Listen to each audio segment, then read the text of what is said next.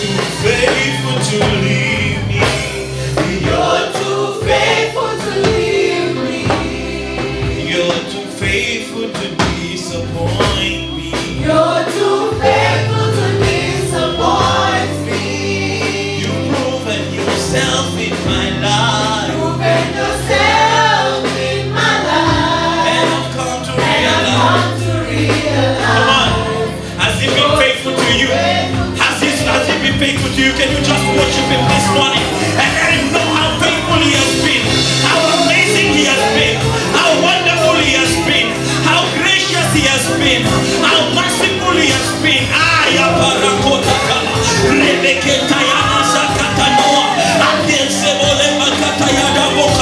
If it wasn't for your grace, if it wasn't for your mercy, if it wasn't for your hand upon my life, where would I be? If it wasn't for the finger of God operating in my life, you're too faithful. You're too faithful to fail me. Do I have people in here who know how to worship their maker, who know how to lift up his name? Come on. Do I have people in here?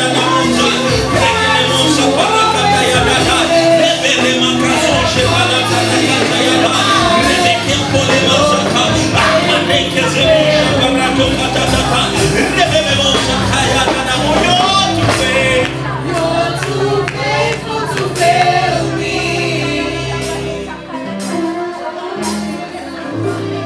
You're too faithful to disappoint me.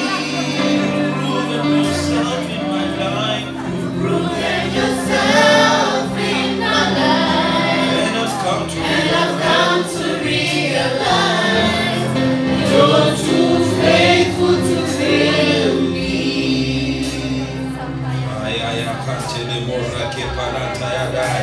Father, you have been too faithful. You've been too faithful. You have been too faithful. You have been too faithful. In my life, you have been too faithful. When I look at where you brought me from, you're too faithful to fail. For those of us who are raised in churches in Ushago, and we used to go to churches where they used to sing a song in the same key. All the songs are in the same key, the same pattern of keyboard, the same keys. That's all they play. But I remember the songs we used to sing back then. You see, you guys are your new school, so you're too faithful. As we used to sing, "Come and see your way." Yeah, I'm doing so.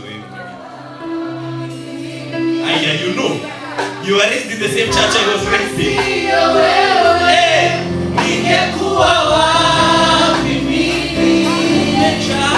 Umejawa na rehema, na rehema tele. Umejawa na rehema, na rehema tele. Kama sio wewe, ningekuwa wapi mimi?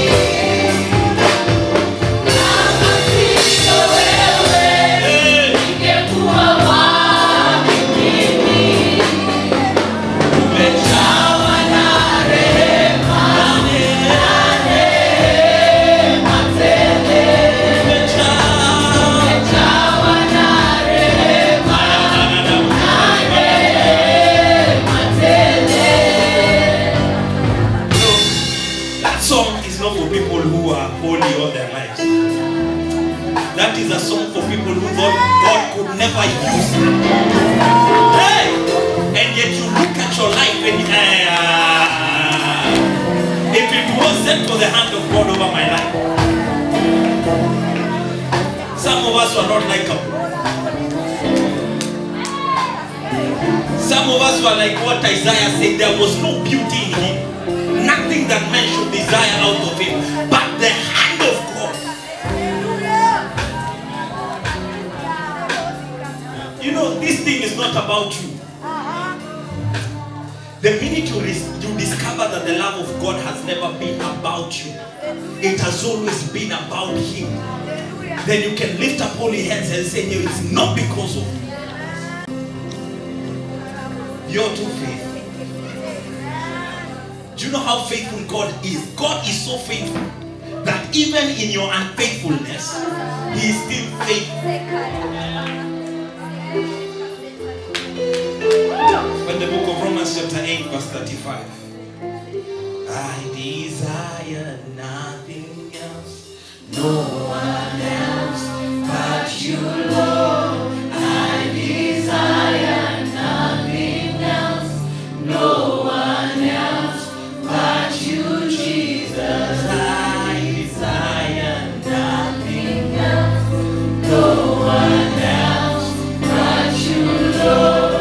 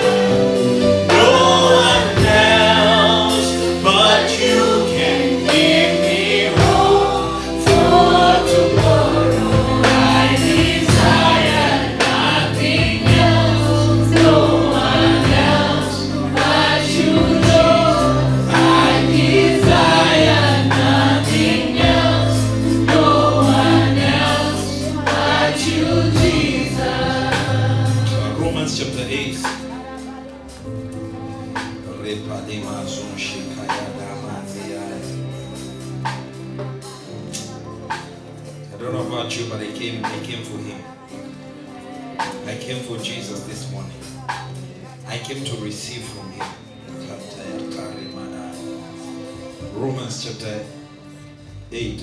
Are you there? Let's read from verse 31. I love this scripture. Romans chapter 8 verse 31. If you're there, say amen. Amen. If you're still searching, say hold on. If you don't have a Bible, that is your opportunity to share your neighbor's Bible. And because most of you are single in this church, it could be the beginning of a lifelong relationship. Hallelujah. Amen.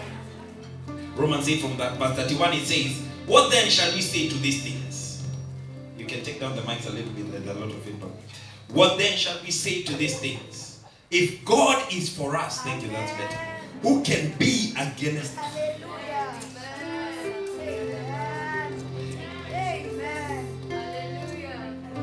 Everywhere you see who, I want you to read the who with me. What then shall we say to these things? If God is for us, can be against us? He did not spare his own son, but delivered him up for us all. How shall he not with him also freely give us all things? You've forgotten your part. Shall bring a charge against God's elect. It is God who justifies. Is he condemned? You can't be reading like that. Come on. Can we do it properly? Yes. What then shall we say to these things? If God is for us, who can be against us? He who did not spare his own son, but delivered him up for us all. How shall he not with him also freely give us all things? Shall bring a charge against God's elect. It is God who justifies. Is he who condemns? It is Christ died and furthermore is also risen. Is even at the right hand of God. Also makes intercessions for us. Shall separate us from the love of God.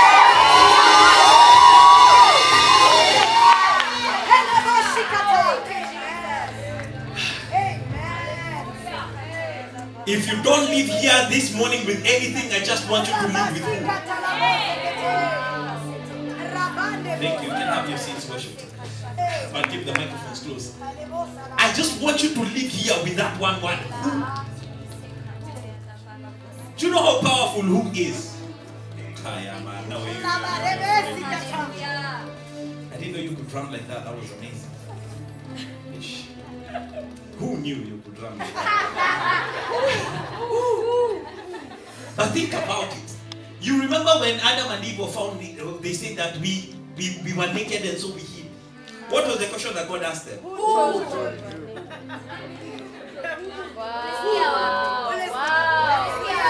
When we talk about salvation, we say, for whosoever believes. You see, it's about who. Then it asks you, who shall separate? Now the question I want to pose to you, are you a who? Answer the question, are you a who? No, you are. Are you not a who? A who is a person. Everyone is a who. You understand? So when he says, who shall separate us from the love of God? Even you are included in it.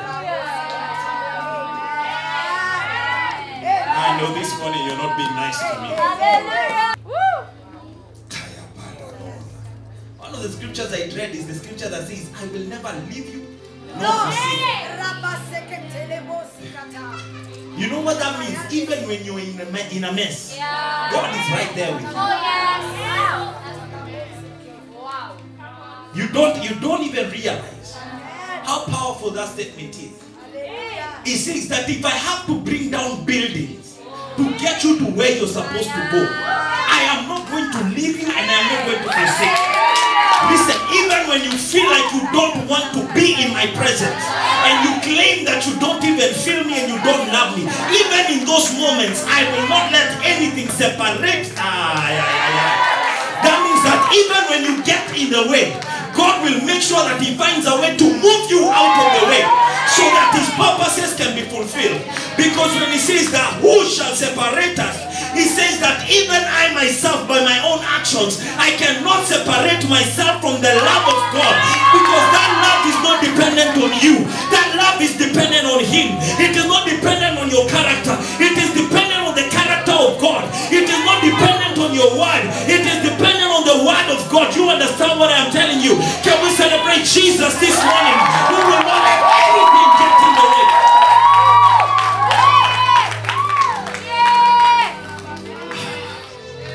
I was having a conversation with Ikaru Connect group during the week, and Prophetess was reminding me of this. I said that there is a place in God called for those who love God. Wow. Wow. And when you're in that place, called for those who love God, all things work together for good. Don't even hear me this morning. Hallelujah. It says all things. Can I present this to you very carefully? That even your addiction,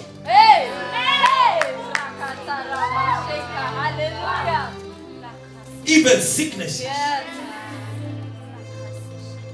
For if we were not sick, then how could he be Rapha? All things work together for good. Do you know there are people who are saved and delivered from toxic marriages because of sicknesses? People don't even know how God works. There are people who got delivered from toxic marriages because of sickness. Sickness came, you got left.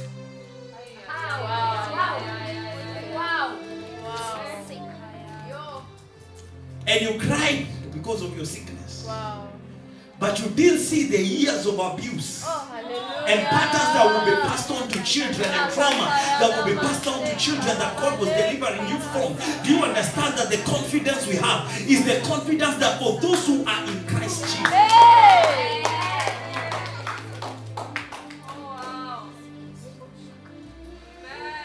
I know God too well to know that even when Paul was persecuting the church, all things.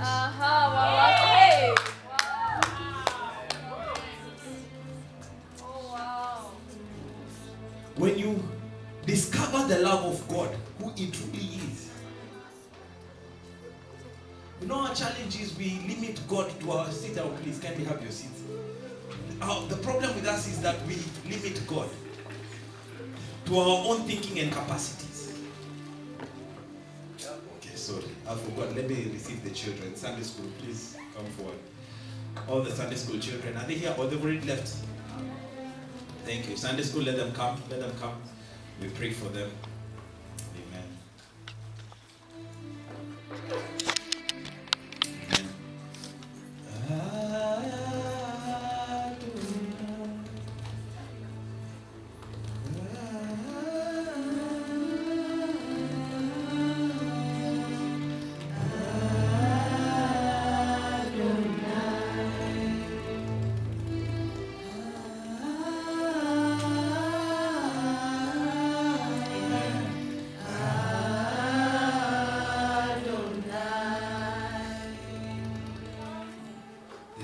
said they want to give a testimony this morning. And they happen to be the teacher of the Sunday school and the head of Sunday school. Please, let's put our hands together for the man.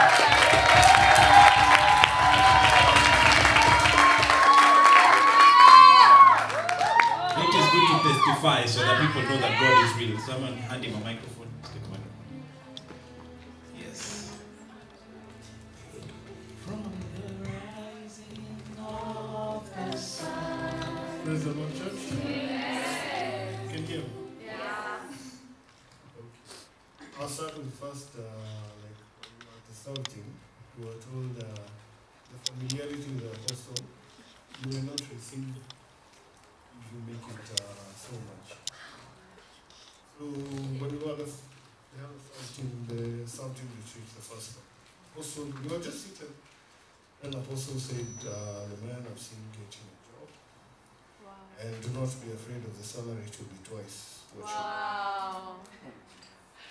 So it was coincidental. Then some months, around 2 months later, I was called. I got the contract just this week.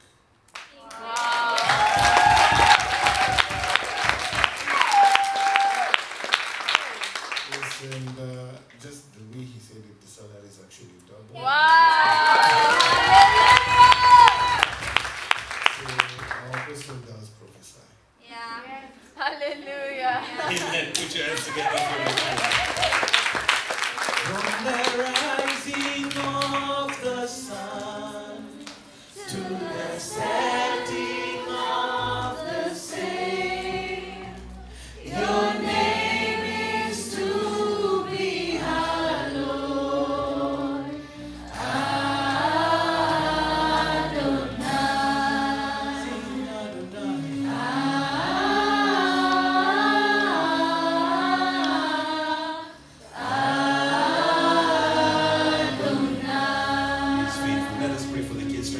Towards them and let us speak a word of blessing. Father, in the mighty name of Jesus, we thank you for these kids that you've given us. We don't take it for granted. We cover them, Almighty Father. We declare that as they go to their class, that they're not just attending another Sunday school. They're attending leadership development, Almighty God. That you're raising them up to be a people of influence in their generation. That they're going to be the light that their generation is going to see. We pray that Jehovah Lord, the favor will locate them from now, Almighty God. And as they grow up, Almighty Father, that they will grow up to take the highest places in the mighty name of Jesus, oh God. For we are called to reign, and so we declare over their destinies that they will reign in their classrooms. They will reign at home. They will reign when they are playing. They will reign in their dreams. They will reign with every desire they have in their hearts, Almighty Father. We secure their destiny.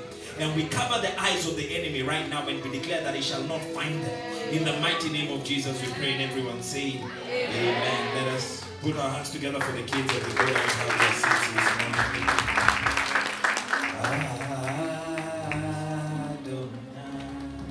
Are you well this morning? Are you sure you're well this morning? I don't like how cold you are. Yes. When I sang here today, it was unbelievable, but God is good.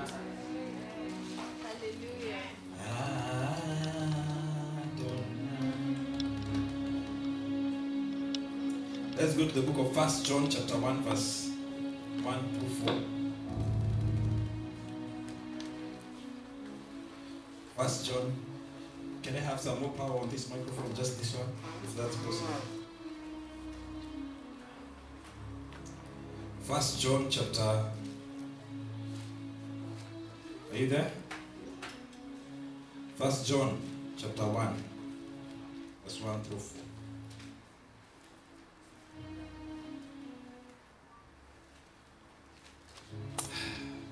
This is how it starts. It starts on a high note. It starts with that which was from the beginning,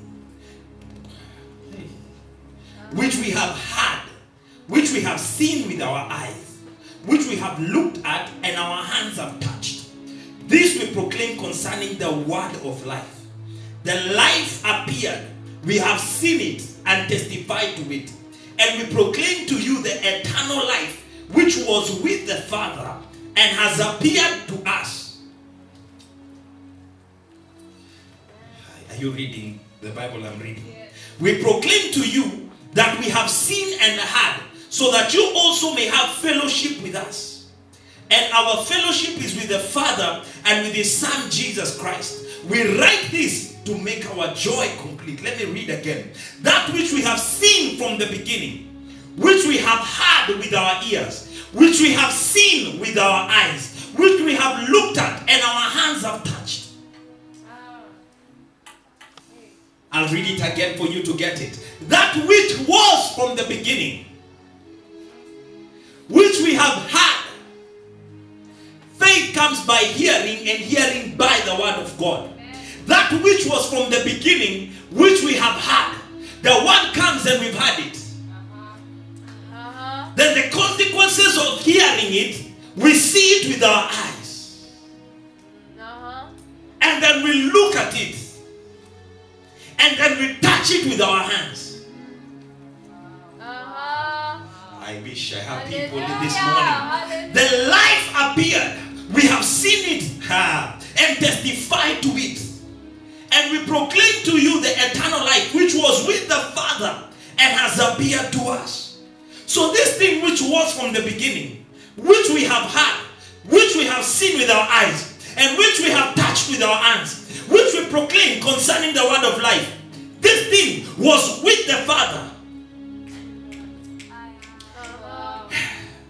It was with the Father in the beginning, and it has appeared to us. We proclaim to you that which we have seen and heard,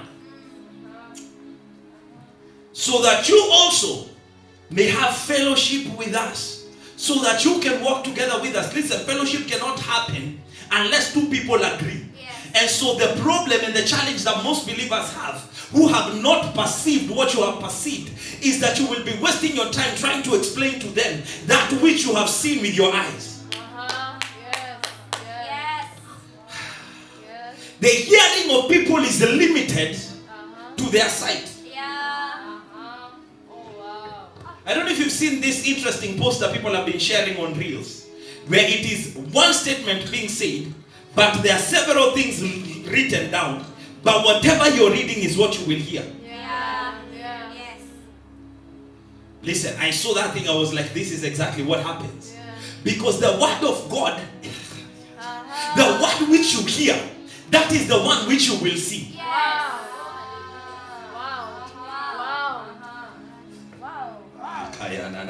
He says that which was from the beginning, which we have had, which we have seen with our eyes, which we have looked at, and our hands have touched. This we proclaim concerning the word of life. And this life was in the beginning with the Father. It has now appeared to us. Now let's go to the beginning of the Father. Genesis chapter 1 verse 1.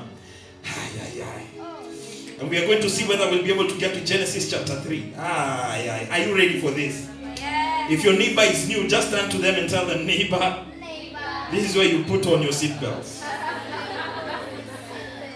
Check your shocks if they are proper. If it's a man, tell them, check your shocks. Are they okay? Because we are going to experience turbulence.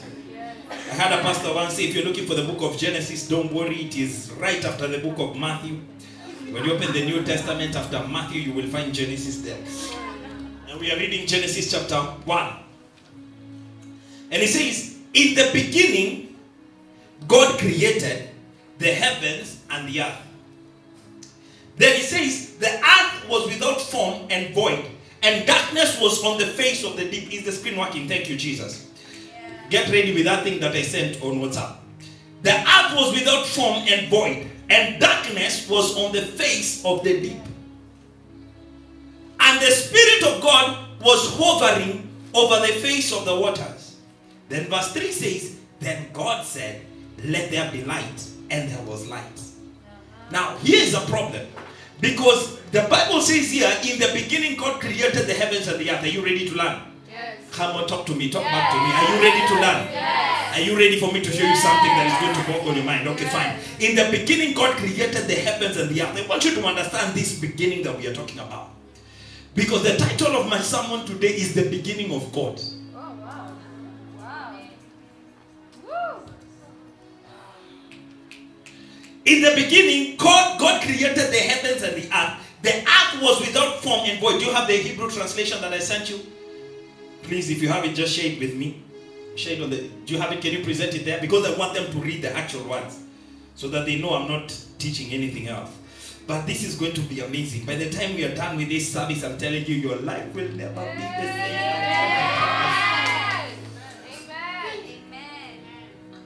It will just be like the Warriors have won the championship again. Are you ready to win the championship again? Now, this is the Hebrew direct translation from the Hebrew. Just put it back. Thank you. That is the same Genesis chapter 1. What is it saying? It says that, and the earth was formless and void. The word formless there is the word tohu. Are you seeing that? Yes. Come on, look at me. Are you seeing that? Yes. It's the word tohu. And void is wabohu. So it says that when God created the world, it was tohu wabohu. You understand? Open the other one that I sent you right now. Then we are going to take off and fly. Go up. This is Isaiah 45 verse 18. This is what it says. For that says Yahweh, continue, who created the heavens. He is God who formed the earth and made it. He has established it not in tohu.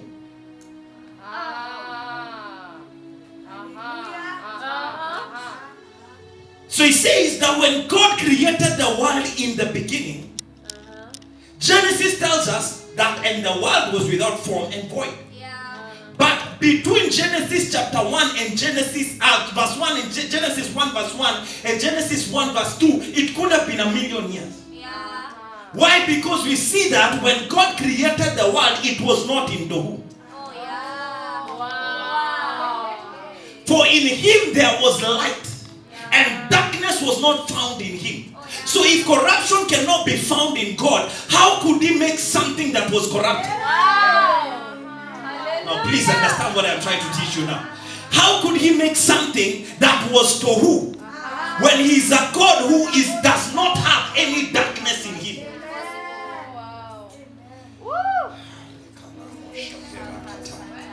Are you ready?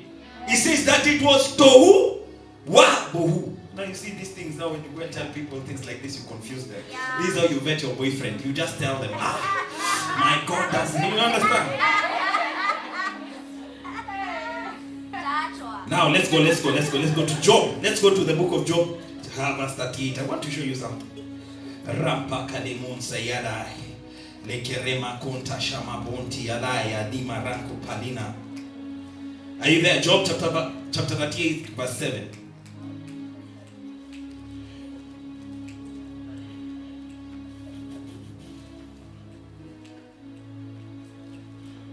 Are you ready?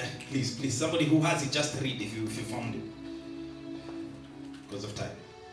You have a microphone? Job, the book of work. Job. Job chapter 38 verse 7. While the morning stars sang together and all the... Go back. Go up a little bit. Verse 4? Yes. Where were you when I laid the earth's foundation? Tell me if you understand. Who marked off its dimensions? Surely you know. Who stretched a measuring line across it? On what were its footings set? Or who laid its cornerstone? While the morning stars sang together and all the angels shouted for joy? Now wait. So it says when the morning stars sang together and all the angels clapped their hands. So what it's telling us is when God was laying the foundations of the earth, do you know in Genesis creation we don't see the creation of water? Let's read it. Genesis.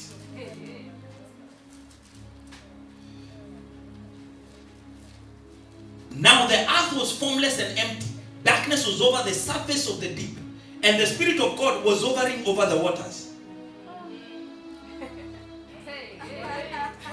No, it's there. In the beginning, God created the heavens and the earth. Now the earth was formless and empty. Darkness was over the surface of the deep. and the Spirit of God was hovering over the waters. When you continue there, you don't see anywhere that God says, let there be water. He calls the animals out of the water. But he doesn't say, let there be water. He doesn't say, let there be earth. He calls animals out of the earth.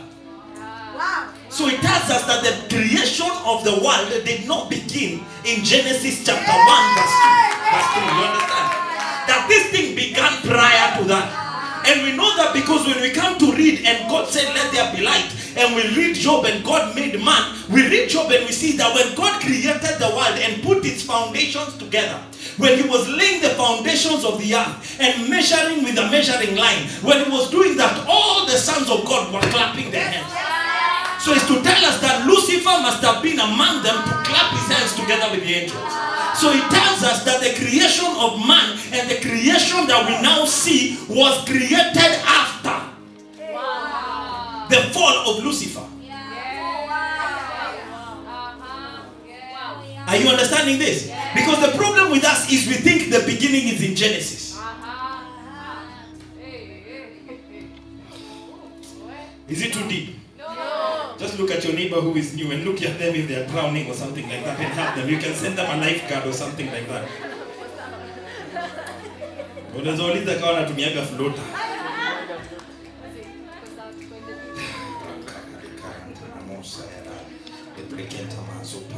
I don't know which one we should read first.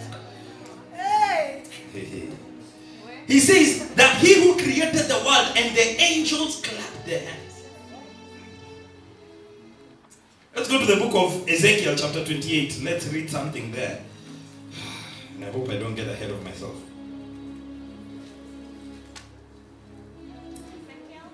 Ezekiel 28 verse 12 to 17. If you're there, just read it out loud. Ezekiel 28 verse 17. Verse 12 to 17. Son of man, take up a lament concerning the king of Tyre and say to him, this is what the sovereign Lord says. You are the seal of perfection. Listen. You are the seal of perfection. Continue. Full of wisdom and perfect in beauty. You were in Eden, the garden of God. Every precious stone adorned you. Carnelian, chrysolite and emerald, topaz, onyx and jasper, lapis lazuli, turquoise and beryl. Your settings and mountings were made of gold. On the day you were created, they were prepared. Yes, come on, continue.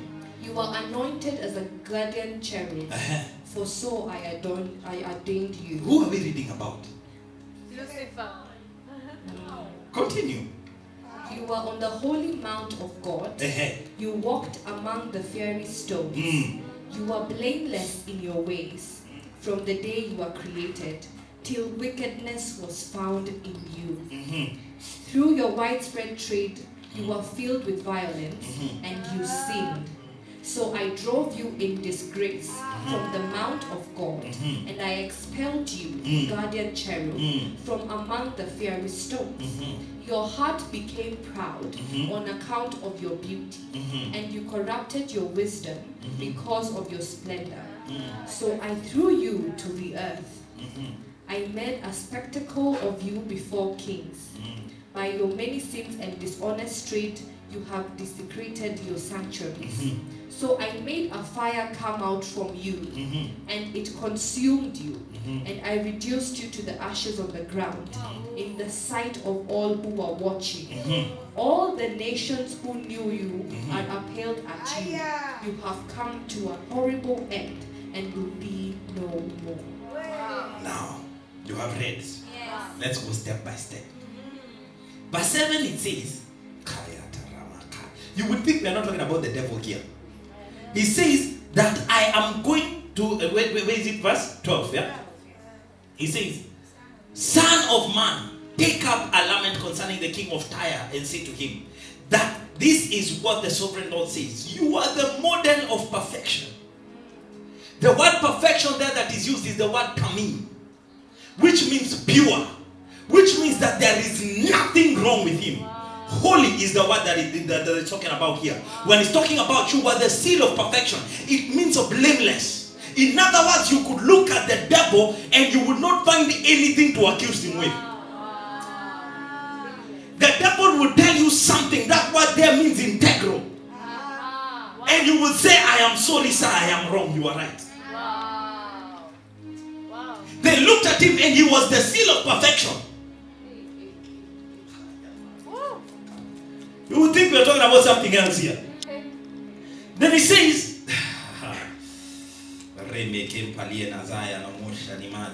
full of wisdom and perfect in beauty. Full of wisdom and perfect in beauty. Then he says, you are in Eden. Wait. I thought Eden was in Genesis chapter. You understand what I'm talking about now? You are in Eden, but he was not in Eden, the garden that was given to man. He was in Eden, the garden of God. So it tells us that before God gave Adam this Eden that he took, there is another Eden. And in Eden, there is a garden called the Garden of God. And the Garden of God is where Lucifer was in.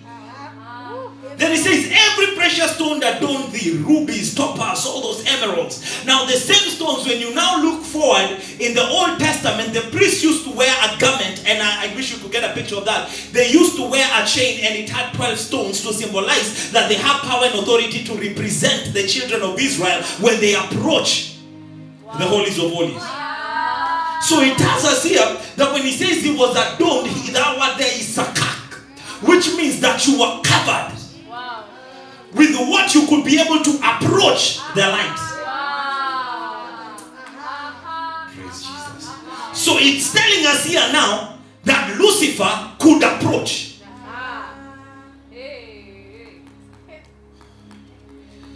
These things, I tell you, we need conferences to dissect this thing. 1 Timothy chapter 6 verse 16.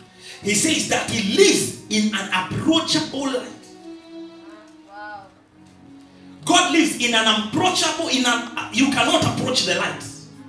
Why? Because it's too bright. But he's telling us that Lucifer was adorned with every stone on topaz and rubies and all those things. Your settings and mountains were made of gold. On the day you were created, they were prepared. You were anointed as a guardian cherub. Hey, so he's anointed. Why do you think David said to the man, how dare you touch the anointed one of God? You do remember that when Daniel was praying and Gabriel was to deliver a message to Daniel, when he came down with the message, he was stopped by the prince of Persia. Then Michael had to come and wrestle with the prince of Persia so that the message could be passed on to Daniel. Okay. If you're new, just bear with us. I hope your shock absorbers are working well. Now, when we go now to the book of Jude and we read of Michael when he's in contest with Lucifer over the body of Moses, when they were fighting over the body of Moses, Michael said, I cannot dare attack you. Wow. Okay, now let's read so that people don't say I'm reading my own Bible. That's in Jude chapter 1 verse 9. Jude chapter 1 verse 9. Please, very quickly, if anyone finds it. Are you well? Ama mmepotea? We can just preach about the blood. We can talk about the cross of Calvary. We can do that. We can even talk about money. And you will receive right now in Jesus. Do you understand? We can do that. The book of Jude. Jude chapter 1 verse 9. Okay, it's only one chapter. What does it say? But even the archangel Michael, when he was disputing with the devil about the body of Moses, did not himself dare to condemn him for slander, but said, the Lord... Wait, he did not dare to condemn him for slander. Why? Because he's aware, do not touch the anointed. What did he say? What did he say? The Lord rebuke you. Come on now. He said, let God himself deal with you. He said, God is going to deal with you.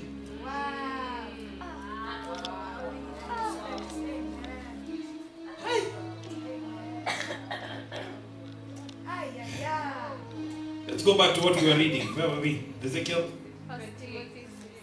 Just go back there. Continue reading. What does the next part say? Ezekiel 28.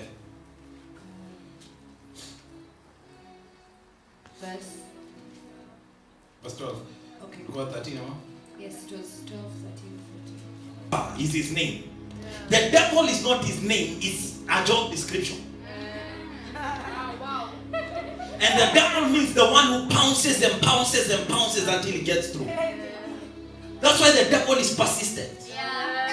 When he was tempting Jesus, he said, after he tempted Jesus, when he left, scripture says that he left to come back another day. That means the devil never gives up. If you go into a context of giving up, you will give up before he does. That's why you will find that a person who is struggling with something will be tempted by the same thing over and over and over again. That now he has even devised things they call algorithms on Instagram. And now all of a sudden, the thing that you struggle with the most is the one you're suggested for the most. What do you think he's doing? He's pouncing and pouncing until he gets through. So the challenge as a child of God is for you to stay out of the world. Because you're in it, but you're not of it. So if you don't understand where you are from, you will settle from where you are. How many of you know that if you don't know who you are, people will define you? Have you ever had people try to define you? Someone tells you, try this alcohol, you will like it. How do you know?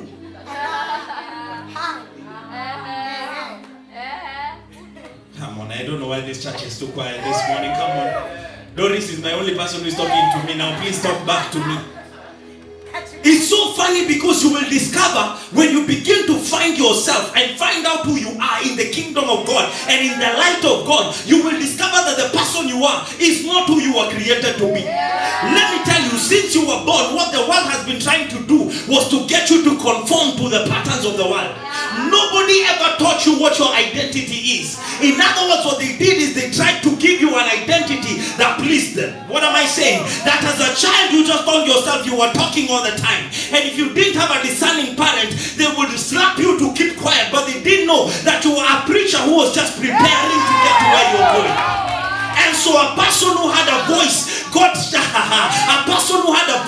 became a quiet person because their voice was taken away from them. And you think the devil is asleep. What is he trying to do? He's trying to give you a definition that is not about you. And what he does is he keeps bouncing. So your parents shut you up.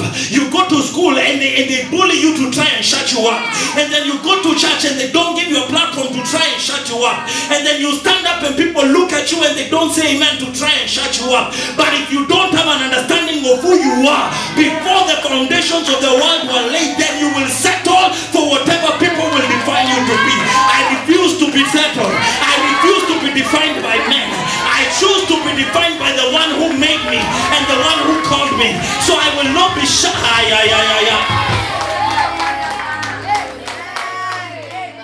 So you settle for what people define you as. And some of you even assist them in giving a faulty definition to yourself. That which we have heard, that which we have seen with our eyes, that which we have touched with our hands. Let's continue. What does it say? You were on the holy mountain of God. You walked among the fairy stones. Question. If Lucifer was a light bringer, who was he bringing that light to? Because God exists in an approachable light. So he was approaching the mountain of God to draw lights. Where was he taking that light to?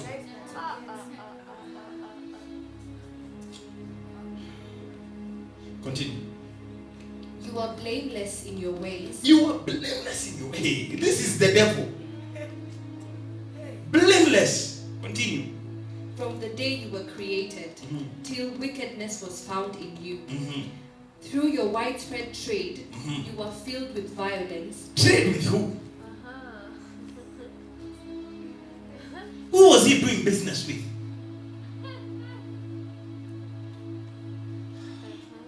Continue. You were filled with violence and you sinned. So I drove you in disgrace from the mountain of God, and I expelled you, guardian cherub, from among the fiery stones. Your heart became proud on account of your beauty. Your heart became proud on account of your beauty. So God made him so beautiful that because of the beauty he had. Isn't that the temptation we have? That the glory that God has given you causes you to be drawn away from his presence. How mighty men fall. Because what God gave to you now becomes a place and a point of pride. Hey. That's why when we were singing that song, I knew it has taken the hand of God to get me to where I am. And I cannot even for 1 second begin to think that I have earned this. Listen, I am not any better than you. We have the same covenant. But because of her beauty. So now when he talks about Lucifer and his beauty, Lucifer thrives in aesthetics. The word is cosmetics. And so what the devil likes, I had a man of God teach this once. He was saying that the devil does not mind it if the church is built on beauty. Okay, just look at me direct if this one is attacking you. So you left a church because they didn't have LED lights. Because the singer was off key. And because the seats were not as fancy as you're used to the seats being fancy. And you gauge and you measure the presence of God based on the beauty of the building.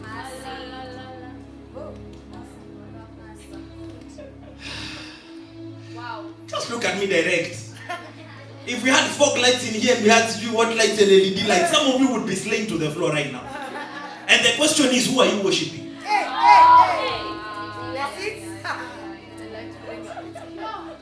I told you one day I'll teach you about music. And I thank God because, you know, in my pursuit of music, I started learning how to produce music. And one day I produced a song and I took it to the producer and he told me, this song is not in for 40 hertz. I said, for 40 what? For 40 hertz. I said, which hertz is it in? I don't know. Then he said, it's supposed to be in for 40 hertz or 300 and what hertz? I said, why? What is the point? Then he says, it's a regulation of the frequencies that music are supposed to be played in. So I was like, explain to me. Then he says, gospel music, most of them are played between 300 and something hertz. Who knows? Something hertz. And then other songs are played in 440 hertz. Which was a regulation that was passed because people were using frequencies in music to manipulate the behaviors of people. Wow. So it is actually said that during Hitler's time, they used to play frequencies in crowds to get them to become angry without them knowing. Then you begin to discover that all ambulances, their sound, they share the same frequency. And the effect of that frequency, it makes you uncomfortable.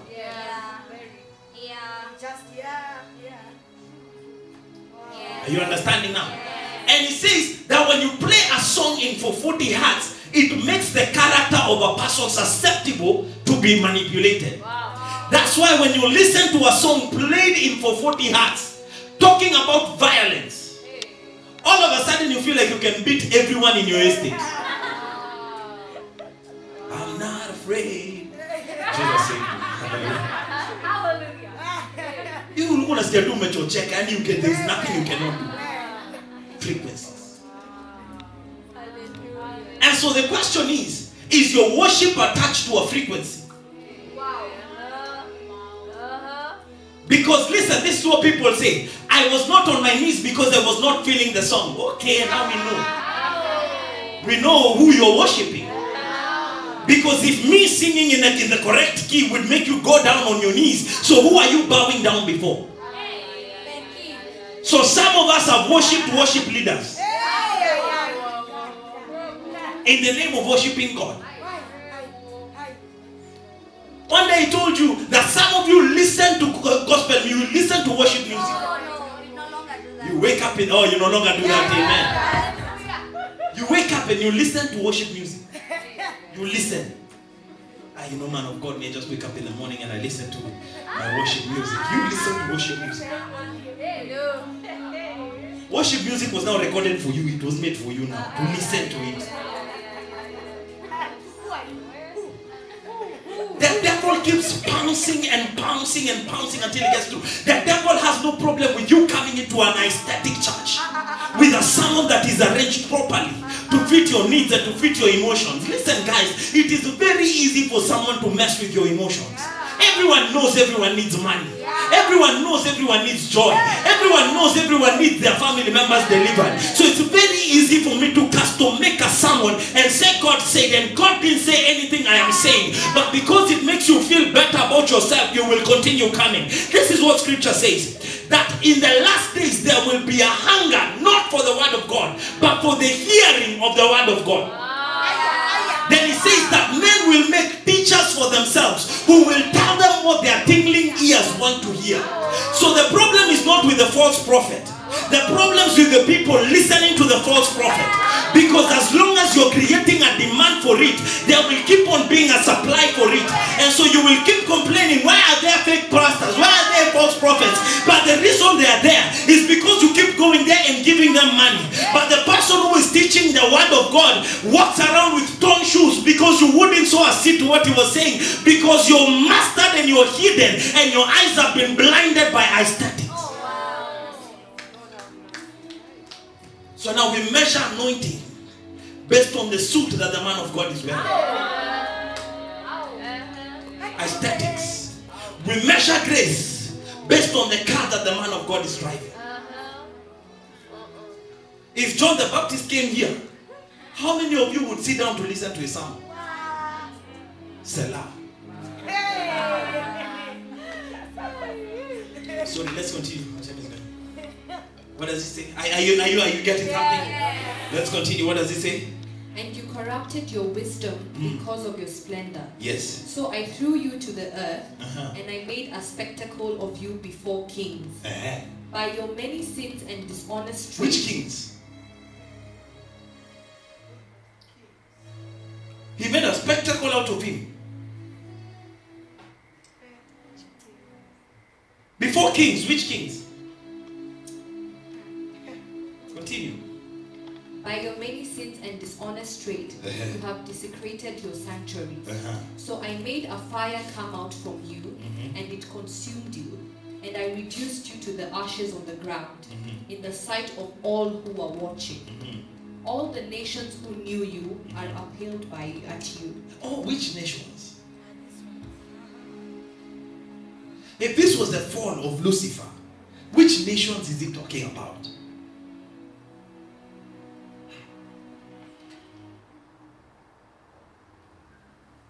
Continue. What does it say?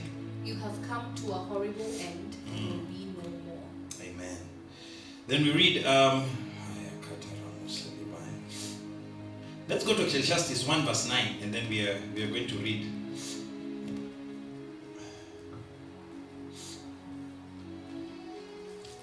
Isaiah 14 verse 12. Isaiah 14 verse 12.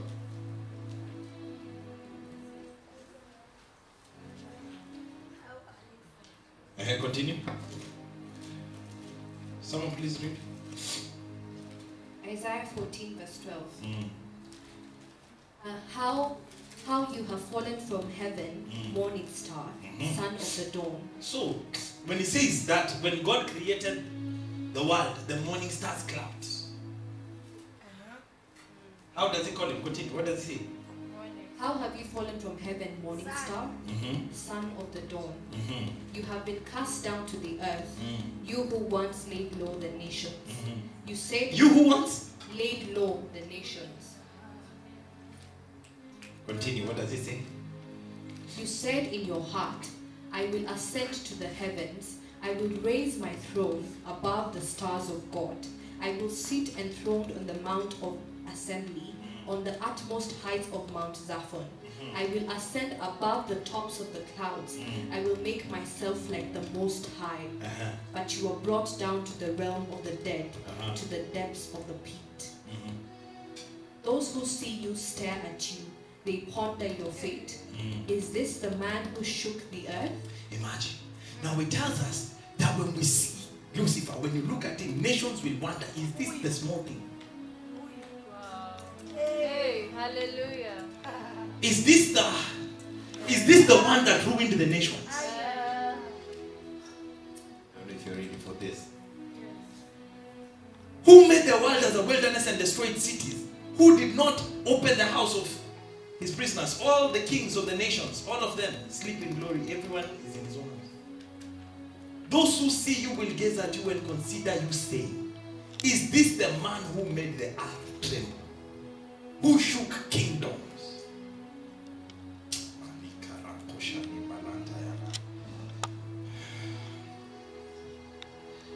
Go to Ecclesiastes 1 verse 9. What does it say?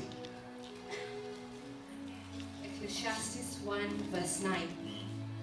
What has been will be again. What has been done will be done again. There is nothing new under the sun. Okay.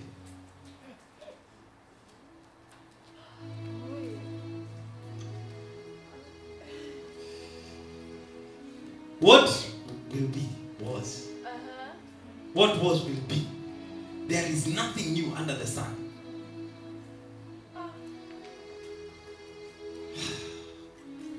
When God vowed and said, I will not destroy the world with water again. When you read that word in the Hebrew, it means that it was in my character to destroy the world with water. But God vowed that never again will I destroy the world with water. Then it says in Genesis, when you continue to the creation of man, it says, now let us make man in our own image and in our own likeness. Could it be that when he says, let us make man in our own image, is it possible that there were other men made but not in the image of God? Because now he made this one in his image. Galaxies upon galaxies upon galaxies. The Milky Way is just one galaxy. Do you think that you are the only creation that God has created?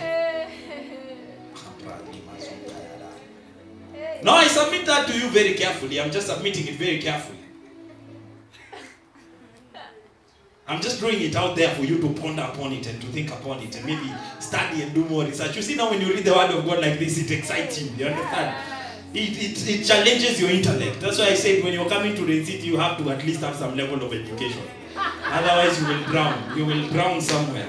So that degree was not for nothing. God was preparing you for a crazy man of God like this one standing right in front of you. So it says, are you understanding? It says that this man was made in my own image and in my own likeness. Could it be? I'm just saying, could it be? For those of you who love National Geographics and all this, could it be that aliens? Yeah, actually exists. Oh, yeah. Yeah. Yeah. Now that one is not doctrine. That one I've just thrown it for you to think about it. That one is not gospel truth. It's just for your own consumption. Carefully, consume it carefully.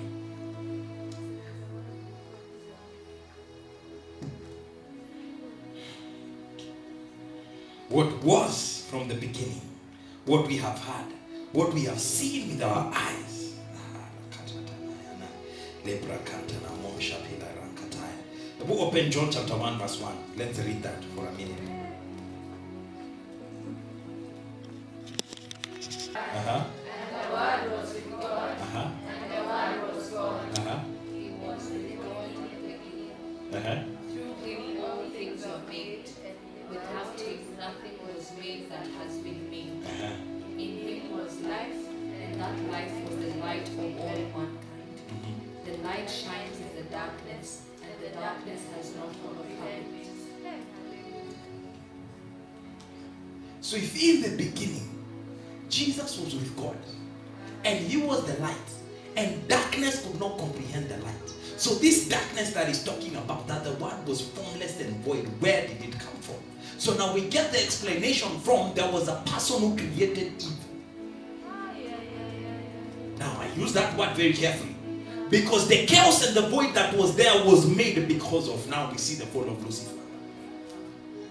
Am I in the right church this morning? Are you understanding me? But Lucifer could not have created evil.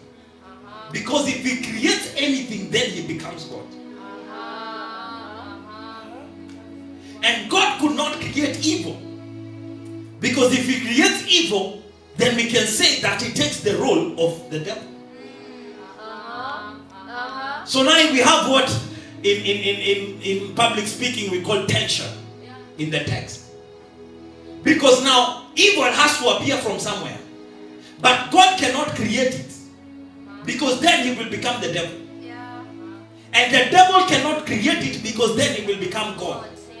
So then evil, how does it come? Because of time, let's just finish from there. We'll continue. Come on, guys. It's late. We have to go. Okay. What happens is, it is possible for you to take two things that are good for you separately. But when you combine the two of them together, kuna shida. Those of you who learned chemistry, my brothers the other day were trying to explain to me something in chemistry I didn't get. I just feel like chemistry was, chemistry, was it necessary? The only chemistry I understand is the one between me and my wife. All the other chemistry. Prophetess.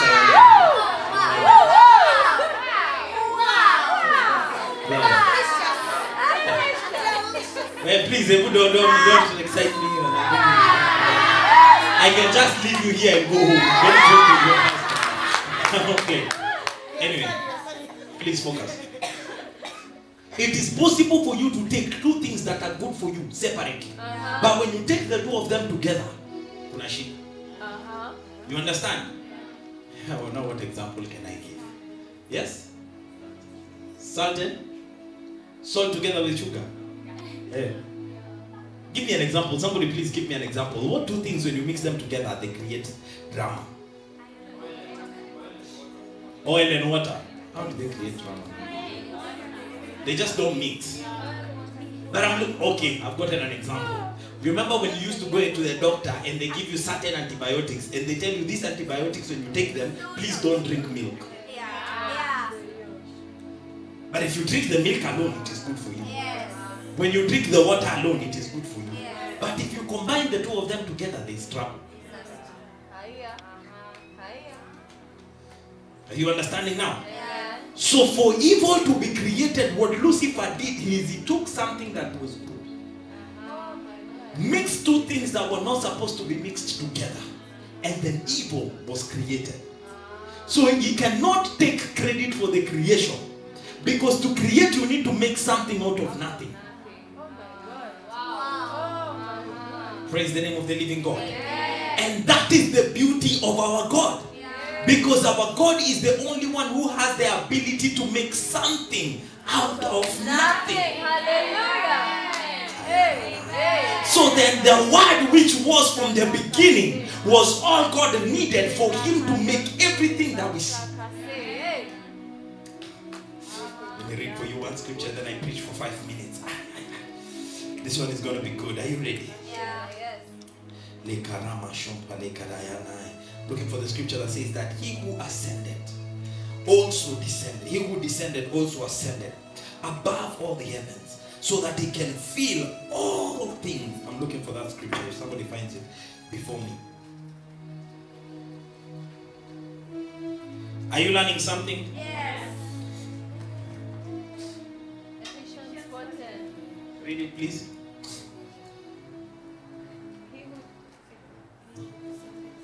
You can read. Ephesians 4:10. New King James. He who descended is also the one who descended far above all the heavens, that he might fill all things. I continue. And he himself gave some to be apostles, some prophets. Wait, before you go to where he gave us, that part, the part before, he says that he who did what? He who descended is also the one who ascended far above all the heavens, that he might fill all things. So he tells us that God does not live in heaven.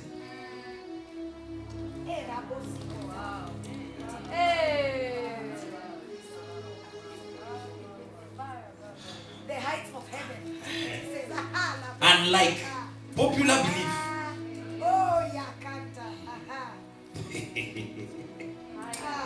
Attention in the text. In the beginning, God created the heavens and the earth. Now the point is, if he created the heavens and the earth, it means he does not exist in his own creation. You understand now? Because the heavens were made, it was part of what he made. So you cannot limit him to the heavens. But now we have a problem, because when Jesus was teaching us how to pray, he said that, what did he say? He said, our Father who art in heaven. Okay. Then we go to Psalms 110. Then we see something else very interesting. Go to Psalms 110. I think it's verse 1 if I'm not wrong. Let me see if I can find it. We need to study this Bible. Like, I wish we could have like 5 hours just to dissect it and ask questions and go through with it. You understand? This Psalms 110 or something. I think verse 1. What does he say? Just read it. Verse 1. The Lord said to my Lord. Wait. What? Just read it again. Slowly. The Lord said to my Lord. So which one is Lord? Which one is my Lord? Which one?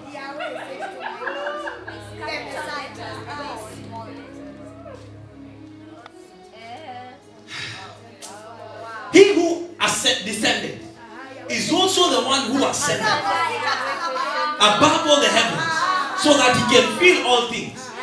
So now it tells us here that my Lord said to my Lord. It means God stepped out of himself. And then God said to God. Continue. What does it say? Sit at my right hand till I make your enemies your footstool. Wait. So God is by himself. Then the Lord says to me, steps out of himself. Then he says to himself, sit at my right hand until I make you my enemy, your enemy is my footstool. Very interesting story right there. Then here it tells us that the one who descended, which one do we know who descended? Come on, who do we know who descended? Who do we know who ascended? He did not just ascend to heaven. He ascended above all the heavens so that he can fill all things. That means if there is anything that exists, God fills everything that exists. So if God fills all things that exist, then it tells us that all things can work together for you, because the one who fills everything, he is my God.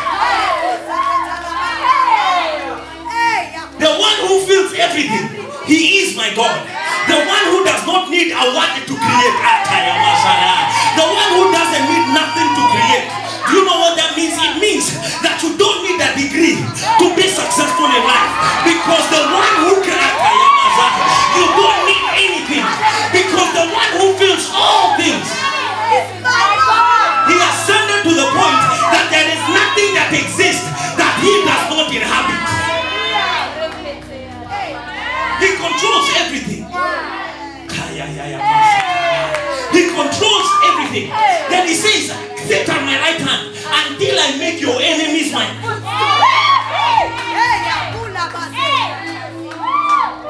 Listen, when he says sit at my right hand, that thing is not just about sitting position. The right hand of a king represents his power.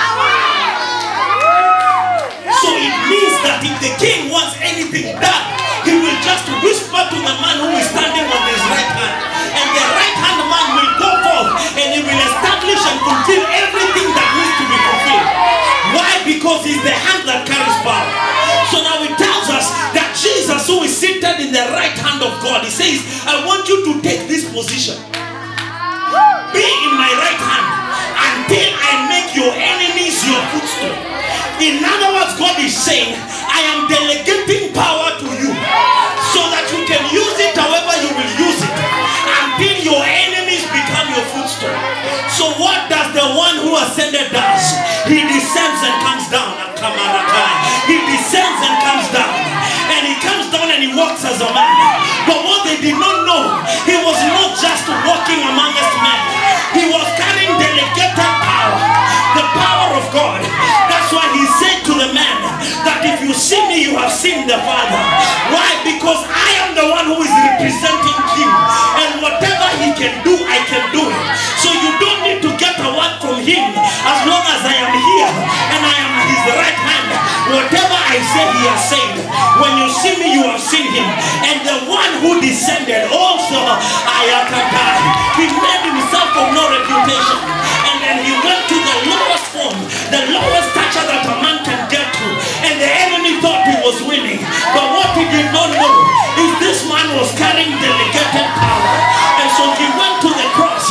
And the cross was placed in Golgotha at Ayamara. See, listen. Let me catch up the people who were not here during the time we were talking about the Nephilim.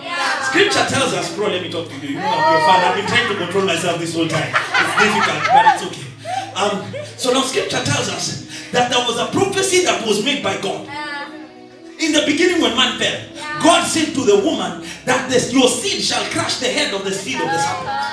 And the seed of the serpent shall bruise the head, the heel of your seed. So we talk about the seed of the woman, but we forget to talk about the seed of the serpent. Are you following now? Now this seed of the serpent, who is it? Praise the name of the living God. And then we go forward and we see that the angels who descended together with Lucifer, they saw that the daughters of men were beautiful. Oh, yeah. Like the daughters in Rain City. He saw that the daughters of men were beautiful. And so they conceived with them, and they bore children, and these children were called the Nephilim. Yeah. And they were giants, Yeah. seeds of the serpent. Yeah. Hey. When Jesus was talking to them one time, he said to them that they said that Abraham is our father. They said, which Abraham? Abraham is not your father. Then they said, but what do you mean? We are the children of Abraham. Then God is our father. He said, no, God is not your father. Because if God was your father, you wouldn't be doing the things you're doing. Then he says, then who is your father? Then you are of your son, the devil. He called it right there. There are people in this world who walk amongst us who are the seed of the serpent. And their characteristics is they have no ability. They cannot hear the word of God. They cannot understand it. And so their job is to get people like you who are listening to the word of God and plant seeds of doubt to try and bruise your heel. Why? Because they know that there is an assignment over your feet. The bruising of the heel was because the enemy was supposed to be you.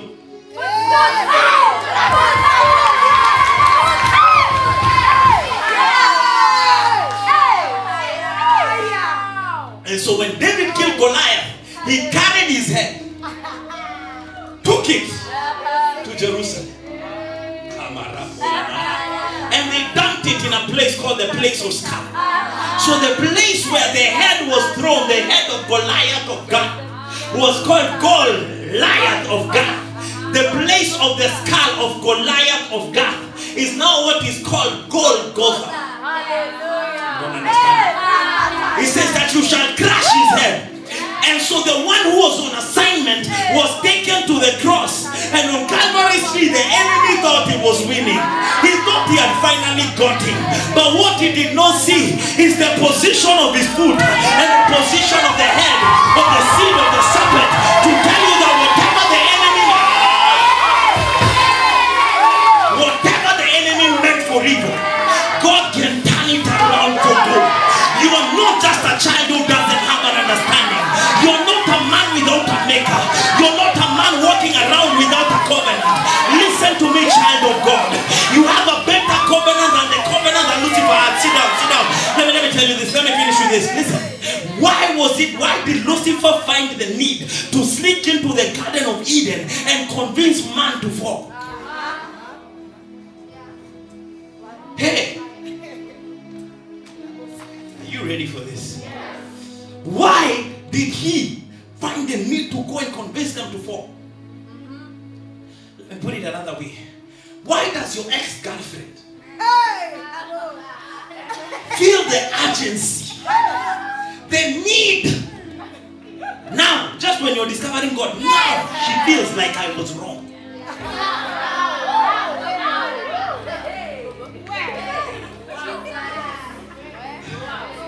And if he or she is the seed of the serpent, they pounce and they pounce and they pounce. Why do you think the invitations keep coming? When you were reckless and you were just walking about your business, they didn't care about you. Where were the inboxes then? Listen, you need to be wise. You need to understand, why is it that your sister finds the need to argue with you just before service? You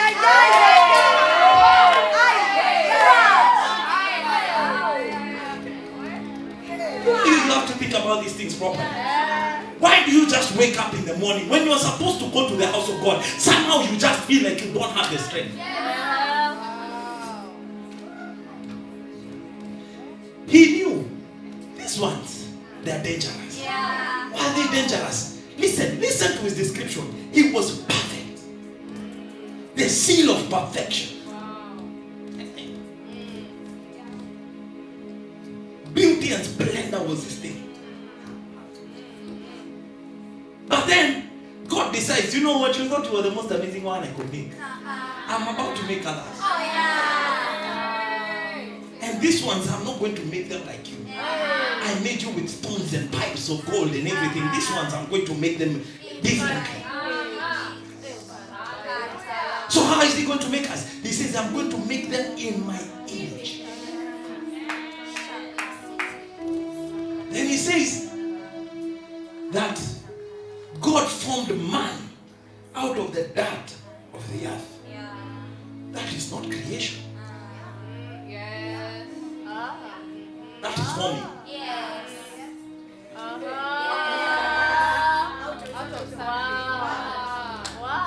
So how did the creation of man become?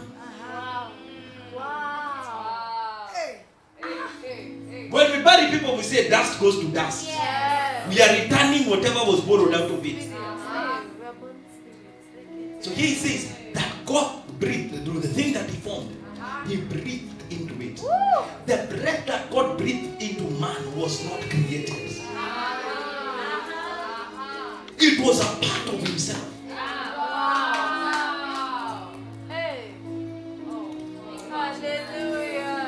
Let me put it in other words so that you can be able to understand it. Your sibling needs a kidney. Then you remove your kidney and you put it in them. That kidney is not created. It is a part of you. And there's an argument we once had in law school where we were arguing, when does a person actually die? A person who has donated an organ, when does he die?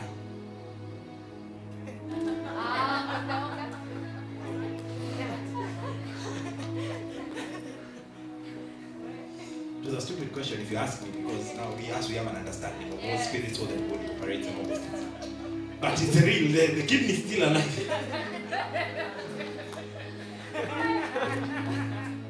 So listen, the breath of God that he breathed into man was not created.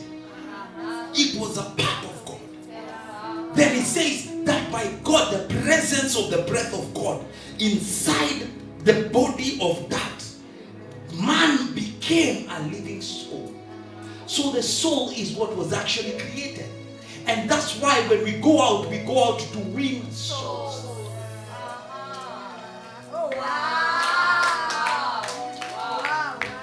Are you understanding now? Yes. Because that is not what we are winning. Yes.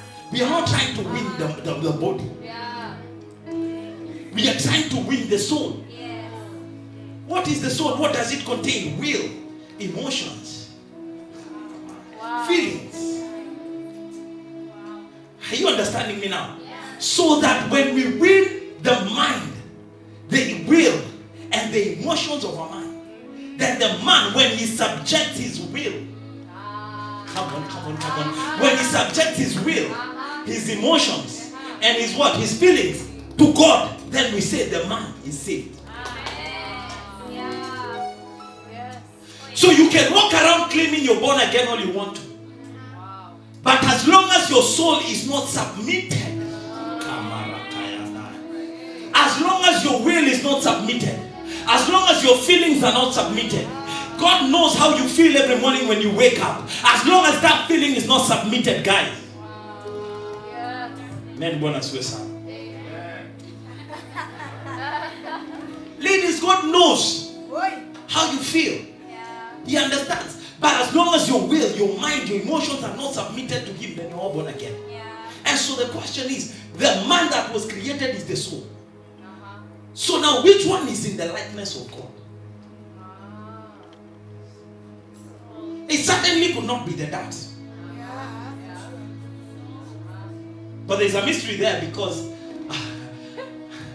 Bishop Baron Ash used to say that when man could not be like God, God became like man, so that still man could be like God.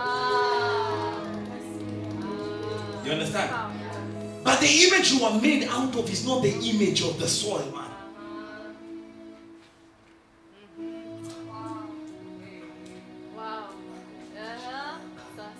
Are you understanding now? Yes. So it means that your soul. Oh, wow. So you look at the character of God, you discover that, wait, will. For all things work together for those who love God, who are called according to his purpose. So it means that my will should be submitted to his will. Hallelujah. Everything was made for him and by him. Hallelujah. So there's something that I wanted to fulfill. So the nature that I have that is in synchrony with God is in his soul, in my soul. Wow. Hey. Hey. Listen. What is in your soul? Mind, will, emotion. Why does scripture tell you, let this mind be in you also, which was also in Christ Jesus? Wow. Wow. That means that the part of you that is like God is your mind, it's your will, it's your emotions. And so when you approach the devil and you try and rebuke him, what does he check? To say Jesus we know, and to say Paul we know, what does he check? Do you have his mind? Are you doing his will? Are you touched by the things that touch his heart? Hey. That's why during the South Team retreat, when Pastor Maureen was giving her testimony, Mama cried. I'm sharing it because she shared it in public. She said that her child was born with so many complications, then discovered that the child has diabetes. And this pastor was serving during Rema Feast. For 3 days she didn't sleep. She's part of the Secretariat of Work Assemblies. And another child gets healed of diabetes than her own child. And yes, she said in her heart that I will never let anything stop me from serving God. I always use this as an example. The day my dad died, I was on a pulpit preaching. Are you touched by the things that catch the heart of God? Or are you the person who is going to throw a fit because your bills were not paid on time? So when you come before the enemy and you're trying to rebuke him, what he checks is your submission. Yes. Okay, come here and sing, oh, how I love Jesus. Oh, how I love Jesus. Oh, how I love Jesus. Because he first loved me. But the question is, would you treat the person you love the way you treat God?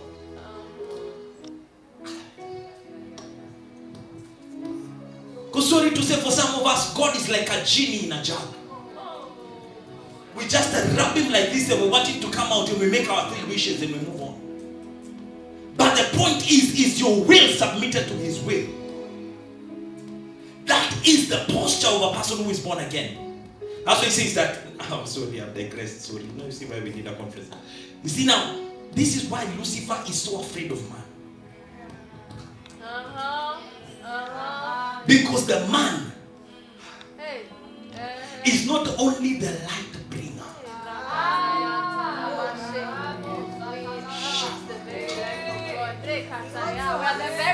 He who descended is also the one who ascended above all the heavens so that he can fill all things. Then immediately after that it says that he gave some to be apostles.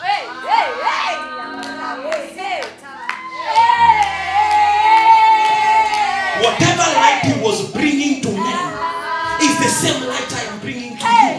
Because that which was from the beginning, that which we have heard with our ears, that which we have have touched with our hands. That is what we share with people so that they can be part of our fellowship, to understand that there is a God who is able to do exceedingly abundantly abundant beyond what we could ask or even imagine. So before the beginning of the beginning, the one who existed with God in the beginning, the one who was with him, the one who stepped out of himself and descended, is also the one who has given to us the power to declare this very same word. And the same word that was with the Father is the same word that we are speaking right here. And I thank God because of how he operates. So Nehemiah, when God was orchestrating your job to come at this time, and he was causing you to come and testify this Sunday, is because he wanted someone to get this message, that the words that we speak, their spirit and their life, they move out, they accomplish things, they open doors, they build families, they restore marriages, they restore relationships, they heal the people who are heartbroken, they deliver people who are oppressed. This word that we are speaking is the one that casts out demonic spirits and delivers people from oppression. This very word that we are preaching is the one that gives life to people, is the one that delivers nations, is the one that we have people in here who have an understanding of what the word of God is, the same that existed with him before the beginning. Can you declare that word over your life? What has the enemy been trying to say to you? For some of you,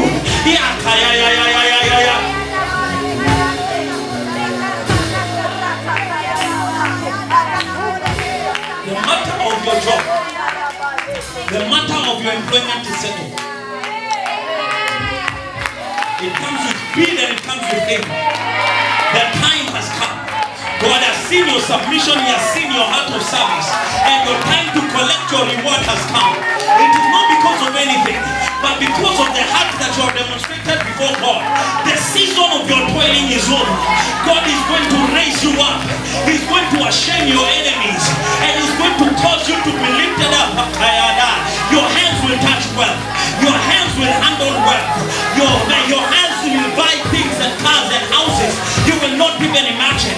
Your family will be restored in the mighty name of Jesus. This is the word that we are speaking.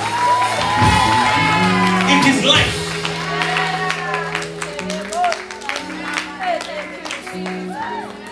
Someone give prophetess the microphone. Just sing that song, How I Love Jesus. Oh, give prophetess the microphone. Because he first loved me.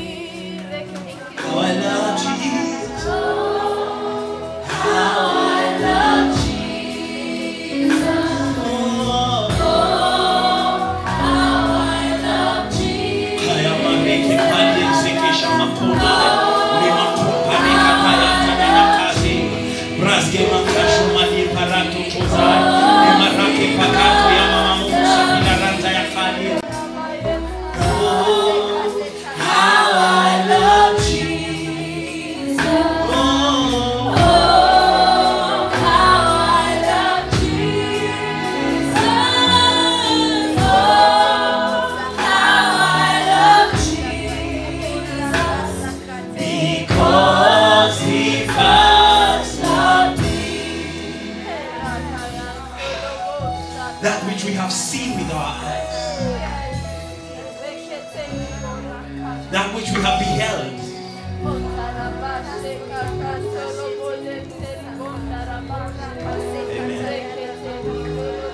for those who are watching online, God bless you so much for joining us. Welcome to the family.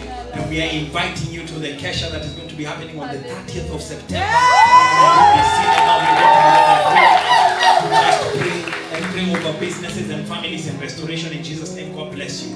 God bless you. You can go ahead and give through the number down below. That's our till number. Just go ahead and give. God bless you. I'll cut the camera.